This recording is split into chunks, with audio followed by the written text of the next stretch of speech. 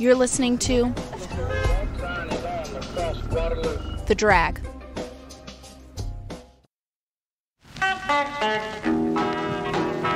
Have you ever met Miss Lindy? She's a gal with the bright red hair. Now she stands out from... Texarkana isn't like the rest of Texas. It sits on the border of both Texas and Arkansas. You can travel between the two states in a matter of minutes.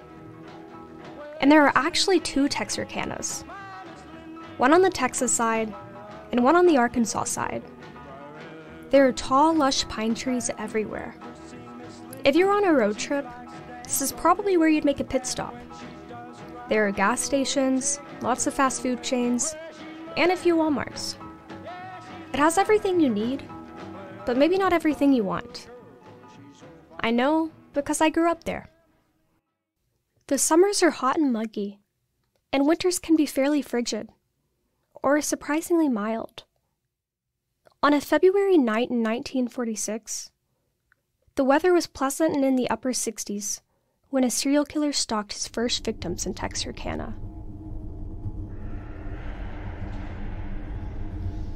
1940s Texarkana consisted mostly of dirt roads, farmlands, and lots of trees. Well, I think the total population of both sides of town probably amounted to something around 30,000. And now it's, the city itself is, I believe, 60-something thousand, and then there's outlying parts not in the city that add to that. So you have a metropolitan area now around 100,000 or more.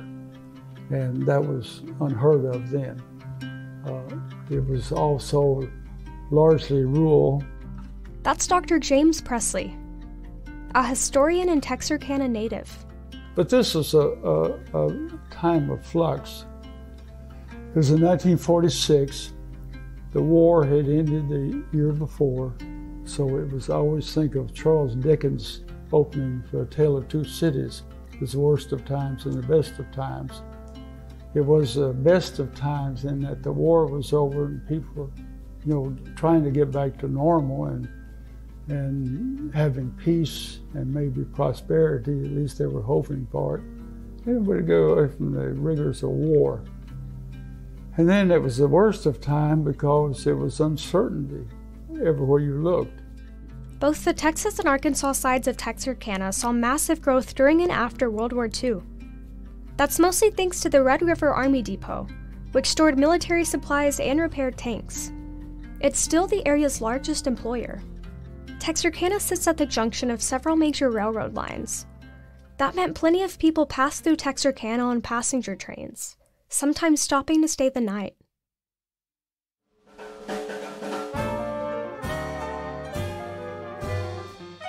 The city's nightlife boomed, especially on the weekends. Hotel Grimm was the largest and most luxurious hotel in Texarkana. It would eventually attract notorious guests like Marilyn Monroe, Elvis Presley, and even Bonnie and Clyde. Its marble floors, ornate ceilings, and its enormous glass chandelier stood out against the city's rustic small-town feel. A sign reading Hotel Grimm stretched across the roof in glowing cursive letters above downtown Texarkana's cobblestone roads and brick buildings. On weekends, teenagers flocked to the Paramount Theater to catch the latest black and white movie. Stretches of stores and restaurants lined the streets. Prohibition had been repealed in 1933, and Texas left decisions on alcohol sales up to its counties. It was complicated. A county could go dry, meaning alcohol sales were banned, or wet, meaning alcohol sales were allowed, or a combination of the two allowed with special permits.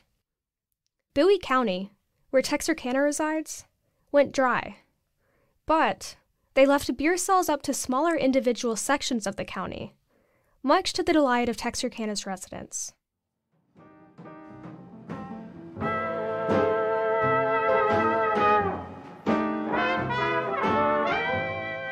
So Texarkana's nightlife flourished, especially after World War II. The servicemen came home to places like the Cuban Saloon or the Plantation Club, or the most popular of all, Club Dallas, which sat just outside the city. Club Dallas stayed open 7 days a week and advertised air conditioning, a full supper menu, and multiple shows a night.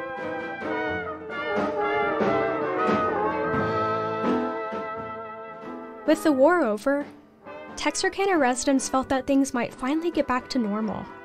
Or at least, that's what they hoped. On Friday, February 22nd, 1946, Jimmy Hollis and Mary Jeanne Larey went on a double date at the Paramount Theater. They purchased tickets to see the new black and white thriller movie 3 Strangers. The couple snuggled into their seats in the dark theater. They watched the characters on the screen gamble, lie, and murder their way to fame and fortune. It may sound cliché, but it really was just a typical Friday night for Jimmy and Mary Jeanne. They were a young couple getting to know each other. The only fear they felt was from the thriller they just watched. Neither of them could have been prepared for the night that awaited them. After this night, there would be no more late-night movie showings. A curfew would attempt to keep teenagers inside after sundown, and the city of Texarkana would be flooded with fear.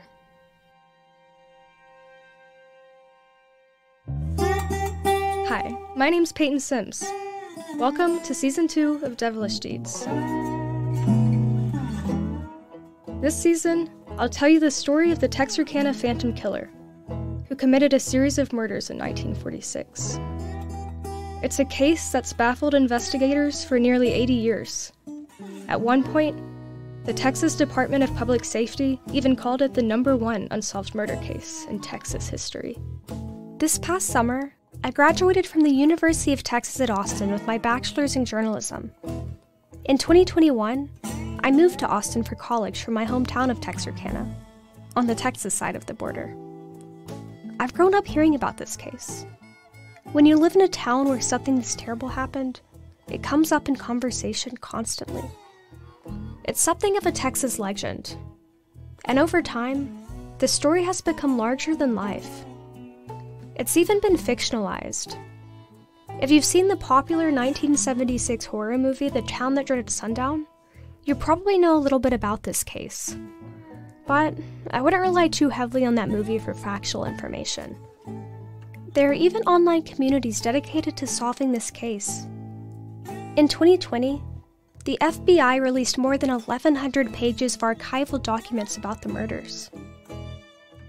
And yes, I'll tell you right off the bat that these murders are unsolved.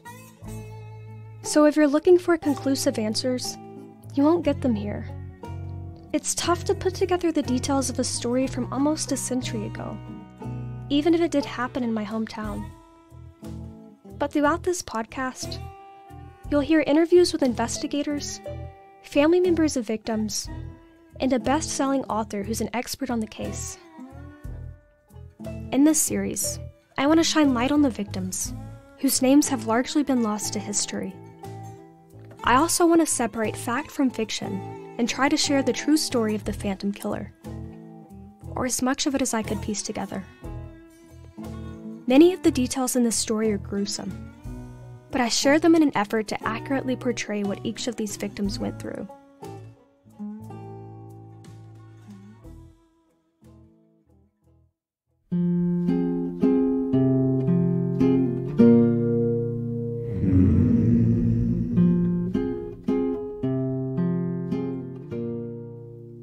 The night of February 22nd, 1946, seemed just like any other night.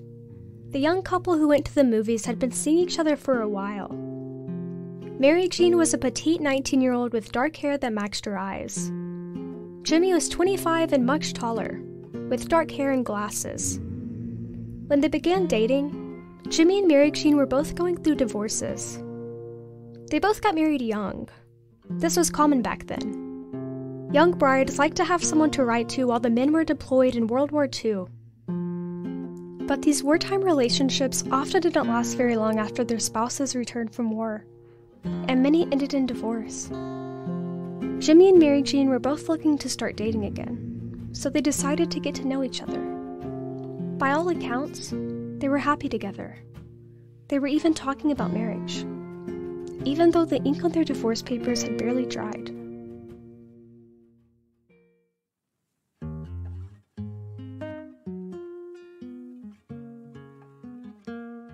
As Jimmy and Mary Jeanne planned their date to see a movie at the Paramount Theater, they had an unexpected double date with Jimmy's shy brother, Bub.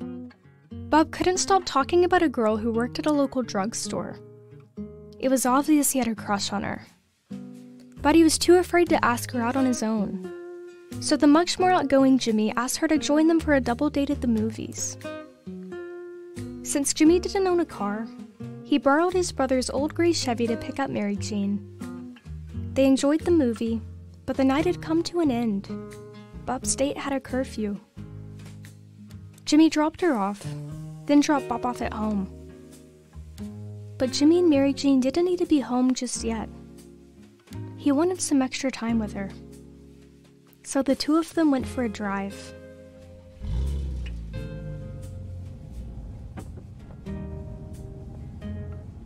That Friday night in 1946, Jimmy drove along some quiet country roads in a rural area just north of Texarkana.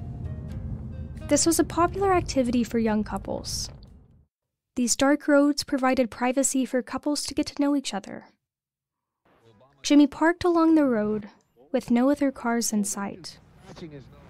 The couple sat in the car, chatting and laughing. Jimmy then sang to Mary Jeanne. The only light they could see came from their headlights in the nearly full moon. Finally, Jimmy and Mary Jeanne had some quality time together. They were completely alone with each other for the first time that night. Or so they thought.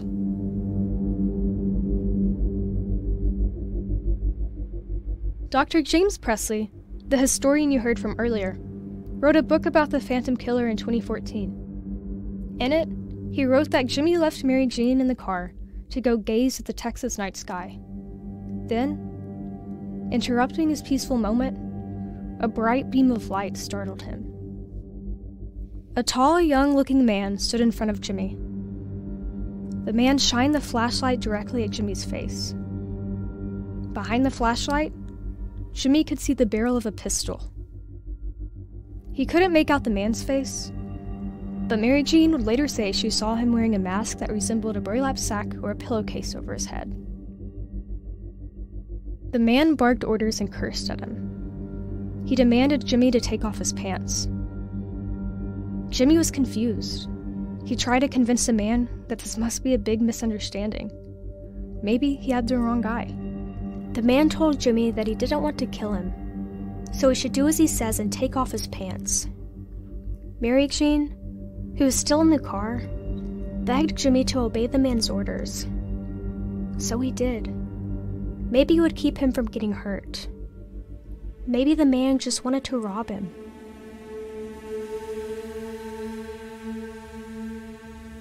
The gunman moved quickly.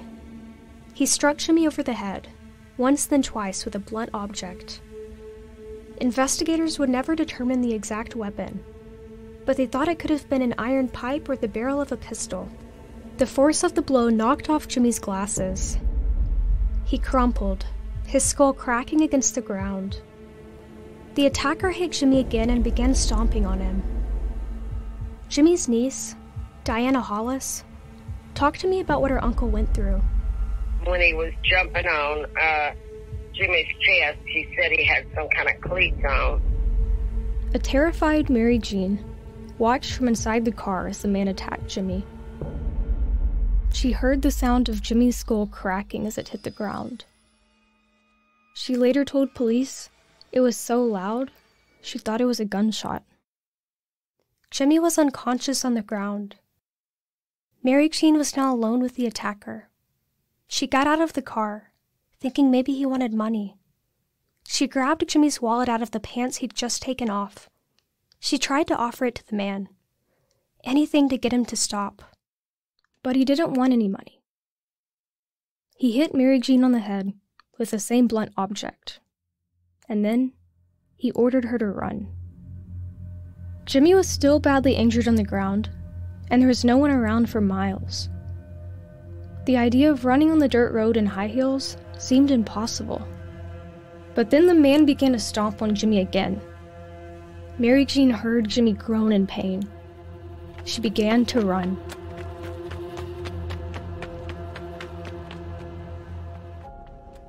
Mary Jeanne saw a parked car on the road and thought she might have found help. But the car was empty, so she kept running. She soon realized the attacker had not let her run off, and was instead chasing her. He caught up to her quickly.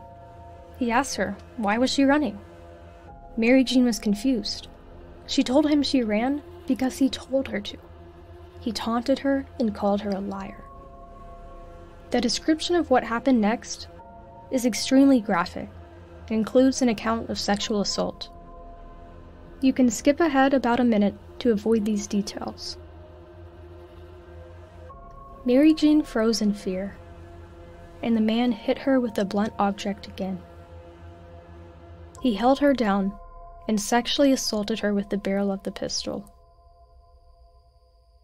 The abuse was so painful and traumatic that once Mary Jeanne managed to stand on her feet, she begged her attacker to kill her. Mary Jeanne couldn't remember much of what happened after that. That's common when people go through a traumatic experience. Here's Diana Hollis, Jimmy's niece again. While he was busy with Mary Jeanne, Uncle Jimmy was going in and out of consciousness. After the assault, the masked man fled the scene. But Mary Jeanne kept running.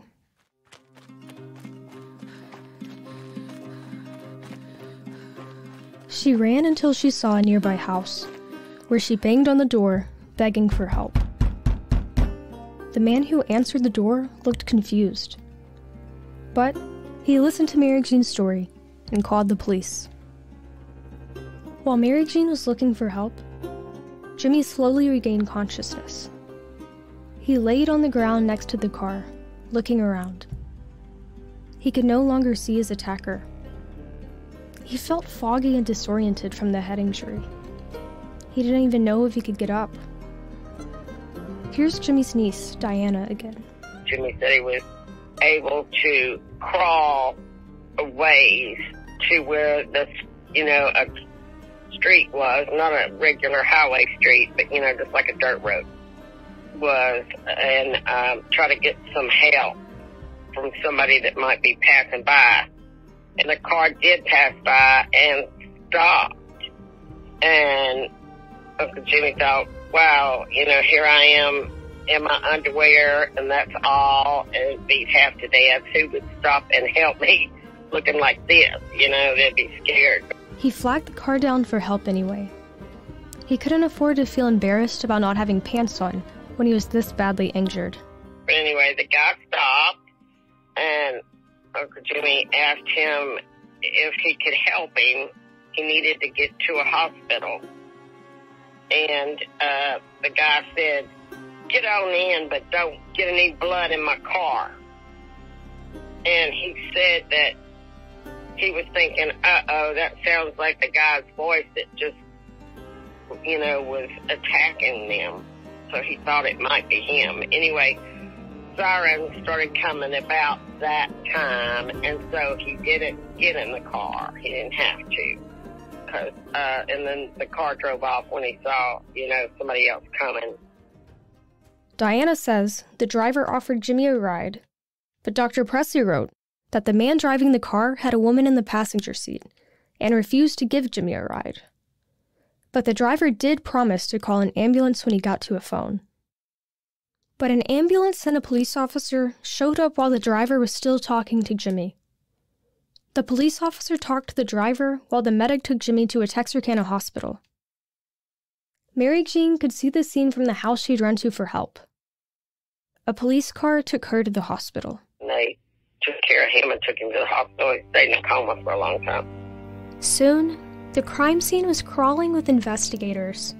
Bowie County Sheriff Bill Presley and 3 other officers began following some fresh tire tracks in the dirt road. They thought maybe the attacker had driven past the same house that Mary Jeanne ran to for help.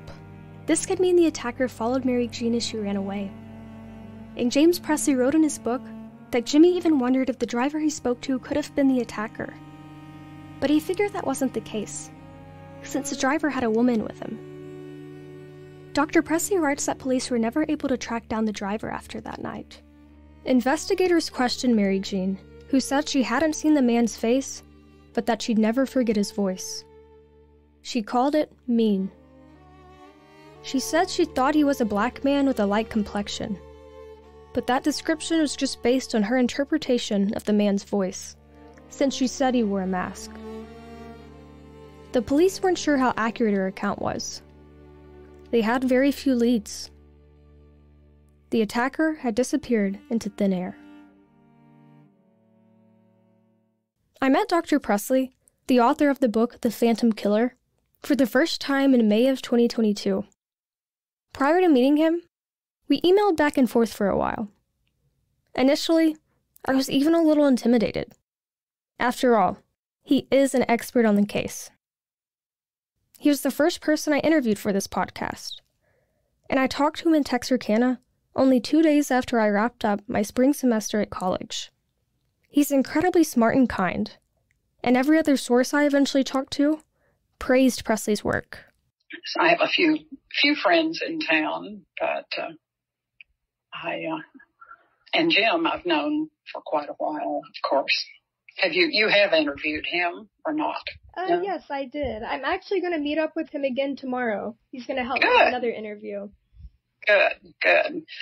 Well, he knows everything. And I never did talk with Jim Presley. I just I emailed him and back and forth, and I've known him for many, many years. I know when James Presley, when he interviewed me, talked, and we kind of recall some of the things, I had heard of it growing up, that had happened. James has got all kind of information, and he had a lot of research, and he had a lot of research on my family that he knew things that I didn't even know.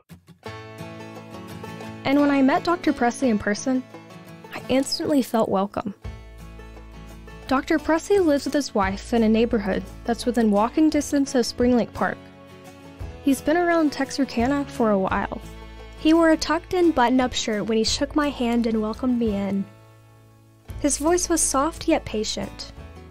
It looked like he dressed up for our interview. The interior of his Texarkana home gave off a 1950s feel. The kitchen walls were covered in art, embroidered flowers and kittens, and the occasional Christian cross. I also noticed an impressive collection of teacups and kettles, and in the living room, the couch looked like it was more for decoration than sitting. He even had copies of his own books scattered on shelves throughout his home. You can tell he's proud of his work. As I started to set up our recording equipment on his kitchen table, Dr. Presley rifled through laid out papers, making notes of important things to mention in his interview with me. So now, if you're ready, I could go ahead and start asking a couple of questions. Okay, shoot. No, don't shoot. We're in the wrong topic. Dr. Presley's a big history buff. Like me, he moved out of Texarkana as a teenager and headed to Austin.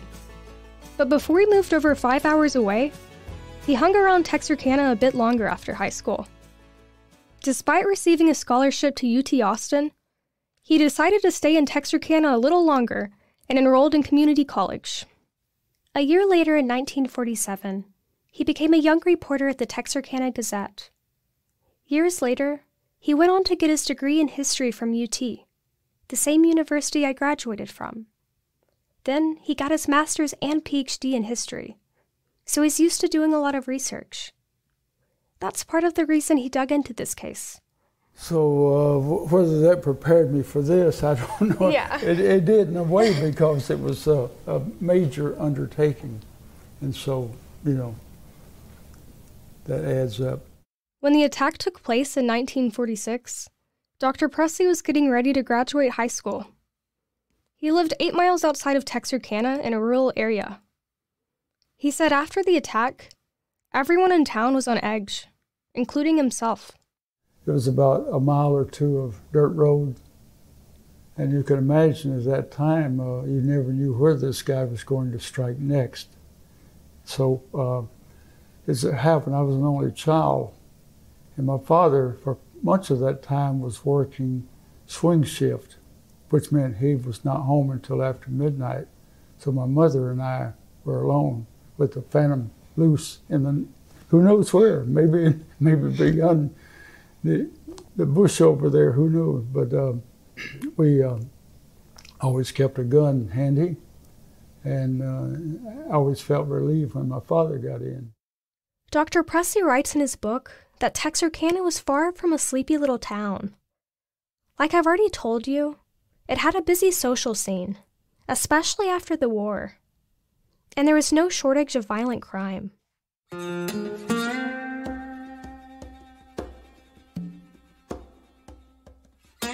But I was just a, bare teenager then, and some of the older kids I'm sure had different experiences, but the only thing I remember on that time is it was a scary time. The morning after the attack, news spread fast throughout Texarkana and throughout the country. Even the New York Daily News wrote about it. The headline the next day read, "Masked Man Beats Texarkanian and Girl." The town was desperate for answers, but the police had very few leads. Dr. Presley's uncle, Bill Presley, was the Bowie County Sheriff at the time, so he was closer to the action than most people in Texarkana. But that didn't mean that Dr. Presley had any more details than the general public. Well, we didn't have any close insights then because he himself didn't know. The law enforcement people didn't know what was going on as far as who the identity of the perpetrator was. Jimmy Hollis's niece Diana said they even questioned Jimmy's dad as well as his brother, who went on the double date to the movies. They arrested or collected Daddy, Bob Hollis, and Bub Hollis and took them down to the police station and questioned them for hours and hours and hours and accused them of doing it. And Daddy was really mad about that, and I'm sure Bub was too, because Jimmy was very ill at that time, being in a coma and being beat so badly. Meanwhile, Jimmy and Mary Jeanne were recovering in the hospital. Mary Jeanne had deep cuts on her head. Her wounds required 8 stitches. But Jimmy's injuries were much worse. The attack left him with 3 different skull fractures. He was hospitalized for 15 days. Doctors didn't know whether he would make it. Law enforcement officers desperately searched for answers. But the only 2 witnesses to the crime were still recovering from their injuries. And their stories didn't line up. The day after the attack, Mary Jeanne specifically told police that their attacker was a light-skinned black man. But Jimmy felt confident that he'd seen a tanned white man. It's important to note that this is the 1940s in the South. Racial profiling was common. While the 2 disagreed on the man's race, they did agree that he was about 6 feet tall, and he looked terrifying. As I said, Jimmy didn't remember seeing a mask, but Mary Jeanne said she did. Another point to note is that when someone undergoes a traumatic event, memory loss is incredibly common. Doctors call this dissociative amnesia. Trauma or stress can make it difficult to recall specific moments or personal information, even things that seemed impossible to forget. It's possible this is why law enforcement got conflicting stories from the 2 victims. Plus, the attack happened at night. It's totally possible that they just didn't see their attacker clearly. For a while, law enforcement thought that the couple might have known their attacker, and with their conflicting theories, that made police think the couple were a part of a cover-up. The police began to mistrust Mary Jeanne. At the time, police held racial stereotypes about how a black attacker would operate versus a white attacker. Based on that, they doubted Mary Jeanne's memories of the attacker being black. This type of thinking by investigators was inaccurate, but police work in the 40s had a long way to go. Police also considered Jimmy and Mary Jeanne's relationship status. They were both technically still married to other people when they started seeing each other. Maybe this attack was some kind of retaliation for their presumed infidelity. Maybe Mary Jeanne's soon-to-be ex-husband was feeling jealous. Or maybe the attacker was someone else Mary Jeanne was dating. But Mary Jeanne said there was no way the attacker was someone she was seeing, and her estranged husband was living 80 miles away in Arkansas at the time, so it couldn't have been him. Investigators also thought maybe it was a case of mistaken identity, and Jimmy and Mary Jeanne had never been the intended victims. Maybe they were just in the wrong place at the wrong time. According to Dr. Presley's book, police questioned Jimmy in his apartment shortly after he got out of the hospital. On March 20th, 1946, nearly a month after the attack, Jimmy told the police, quote, "That man's dangerous. The next one he gets a hold of will be killed. Evidently, he thought he killed me that night. I know he was crazy. The crazy things he said. I know his mind was warped." After the attack, neither Jimmy nor Mary Jeanne were ever the same. Mary Jeanne recovered physically, but Jimmy had a tougher time. He couldn't work for 6 months. He had a large scar on his face, but the mental toll of the attacks on both of them was even worse than the physical damage. Jimmy's divorce was finalized in March of 1946, when he was still in the hospital. Mary Jeanne's was finalized the following month. By then, Mary Jeanne had moved to Oklahoma, and Jimmy visited her there. Here's Dr. Presley. I think he was interested in marrying Mary Jeanne Larey after her divorce, because he did go up to Oklahoma where she had fled to stay with the aunt and uncle after this horrible experience. But they couldn't make it work. They had too much emotional trauma after the incident. And perhaps being in each other's company was a reminder of the brutal events they barely survived together. Here's Jimmy's niece, Diana, again. I think they really loved each other, but what happened that night, that just changed everything. They were both in a situation of post-traumatic stress disorder, I'm sure.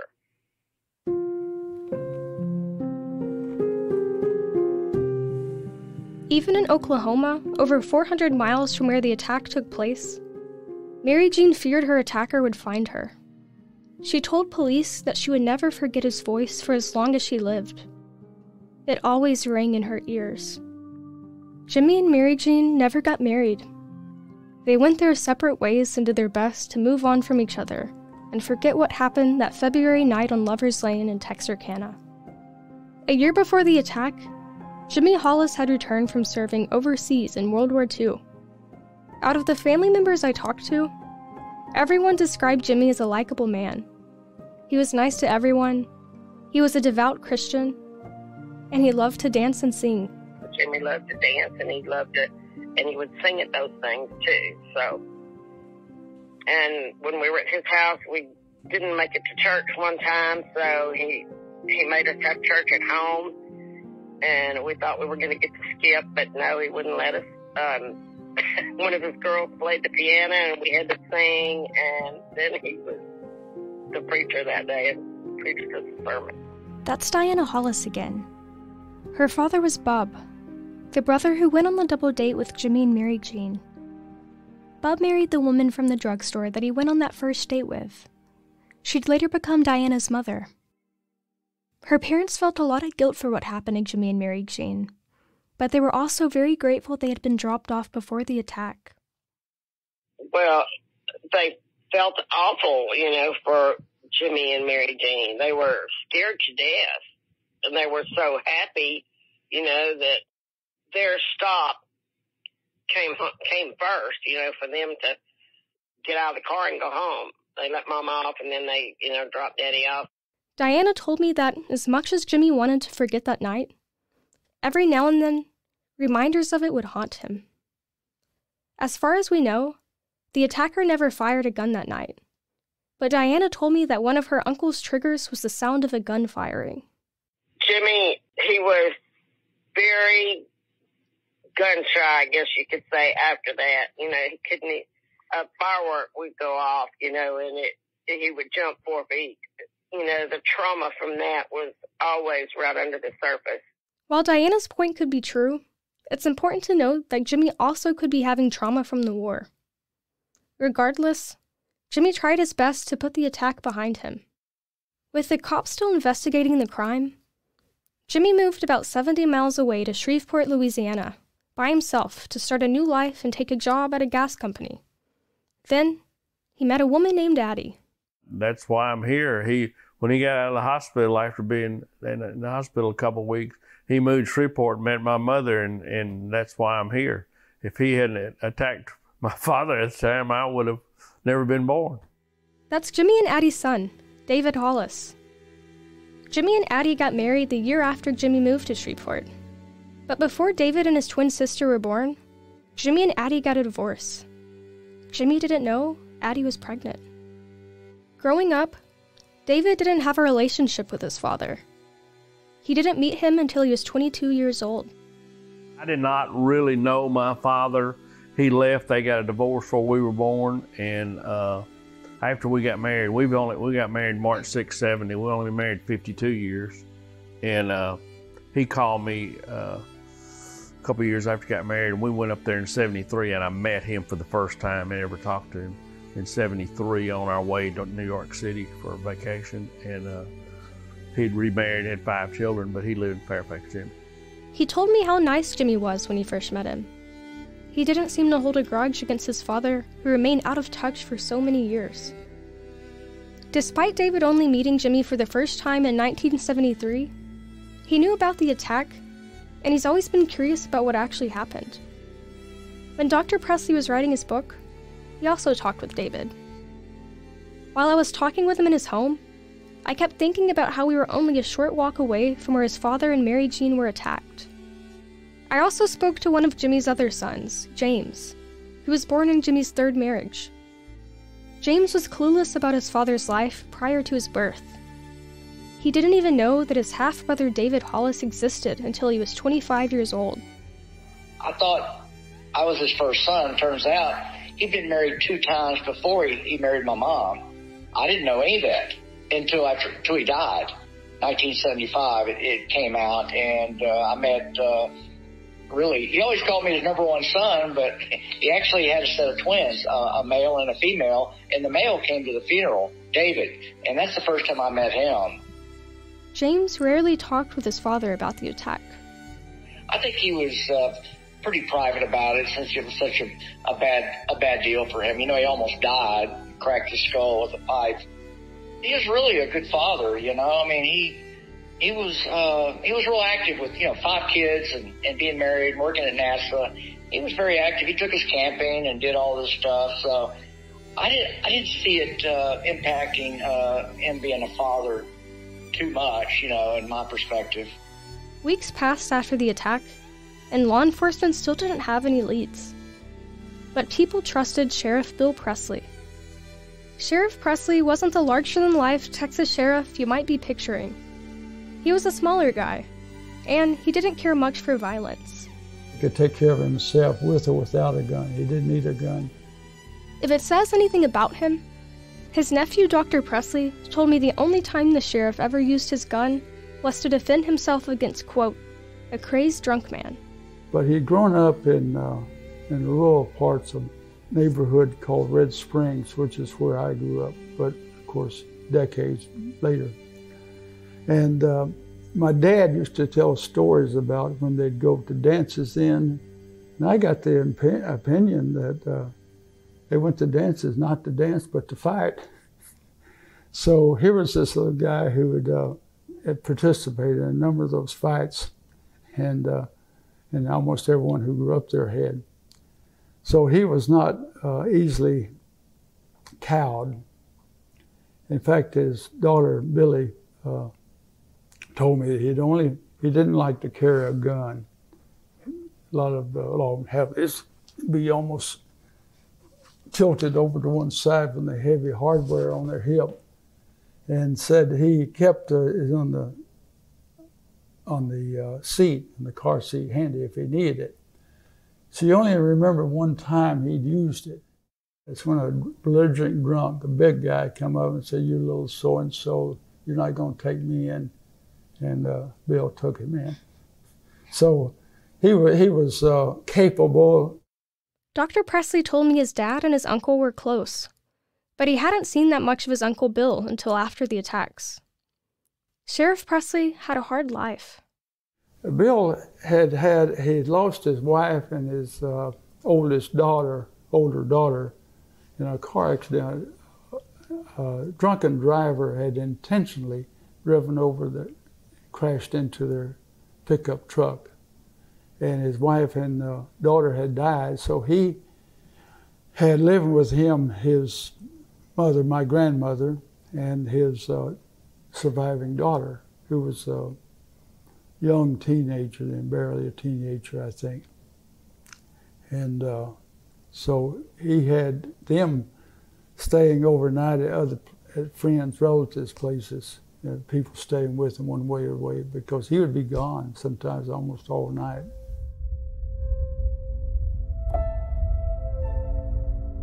Sheriff Presley, a mild-mannered man with a good reputation, was well suited for his job. But he was baffled by this case. What the police didn't know then was that this wasn't a crime of passion or a lover's quarrel. Something more sinister was stalking the town of Texarkana. Serial killers kill strangers. Rarely will they find anyone they know, because they don't want to be tracked. They know the police first are going to look for who did this victim know. On Saturday night of March 23, 1946, almost exactly a month after the attack on Jimmy and Mary Jeanne, another young couple was looking forward to a dinner date and movie. The sun set over Texarkana, and just like Jimmy and Mary Jeanne, the couple didn't want the night to end. And, just like Jimmy and Mary Jeanne, the two of them decided to take a drive to a quiet country road, where darkness awaited them. Next on Season 2 of Devilish Deeds. Nothing like this had happened before. The night before he was murdered, he had dinner with my mom and dad in Texarkana, and that was the last they saw of him.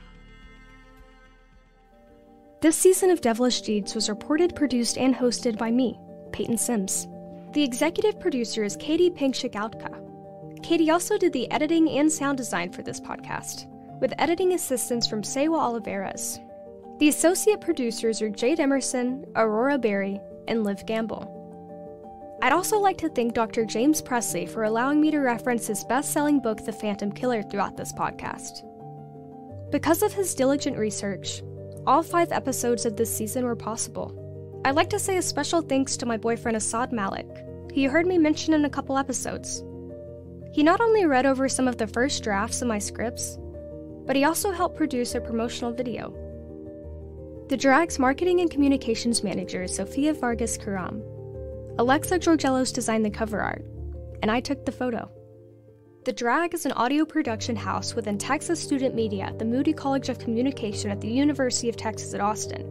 Special thanks to Robert Quigley, Rachel Davis Mercy, and Gerald Johnson. The Drag is a non-profit educational program that gives students like me hands-on audio storytelling experience. If you want to support our work and help us create podcasts like this one, visit thedragaudio.com/donate.